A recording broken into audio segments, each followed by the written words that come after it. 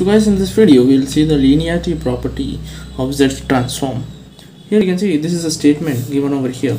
If x of n is a signal, okay, so Z transform of that is given as x of z, capital X, this is small x, then y of n the same thing, and y of n another signal, Z transform, okay, this is Z transform, will be y of z.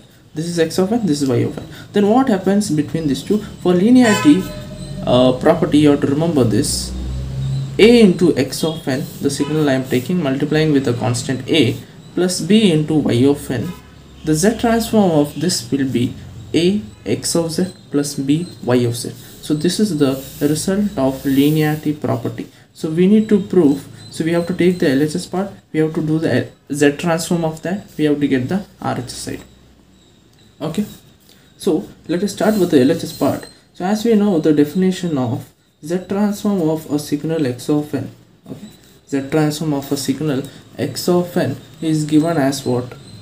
X of z, and it is equal to, by the definition it is summation of n equal to minus infinity to infinity x of n into z power minus n, okay, z raised to the power minus n. So this is the definition of basic x of n. Now what we have to do, we have to find the Z transform of this whole thing.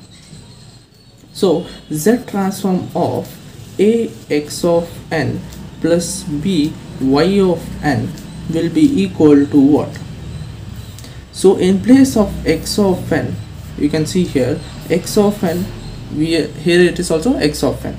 So in place of x of n, I have to put a into x of n plus b into y of n. So this will become summation n equal to minus infinity to infinity x of n. It will become what? A into x of n plus b into y of n, correct, into what will happen? The whole thing into z power minus n. In place of x of n, you have to put this. Next,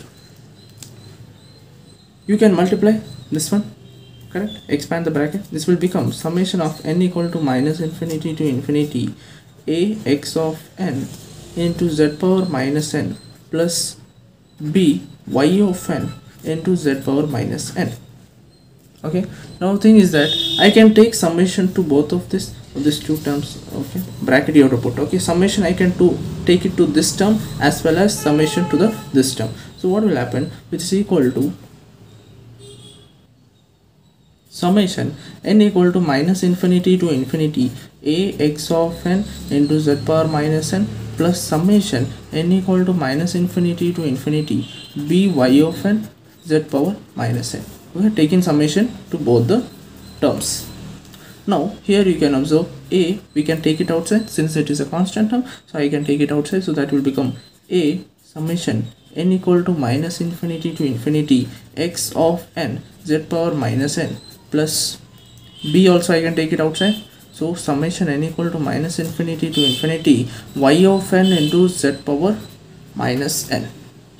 The question here is that can I write this term and this term as x of z, capital X of z? Since you can see over here capital X of z, the definition says that summation n equal to minus infinity to infinity x of n z power minus n. Okay, so like that it's the same as this term is here, and here only the difference is y of n is there. So for y of n signal I can write it as y of z, not x of z. It has to be y of z. So this will be y of z and this will be x of z, the same as this. Compare it with this. Okay, this is a standard formula for x of z.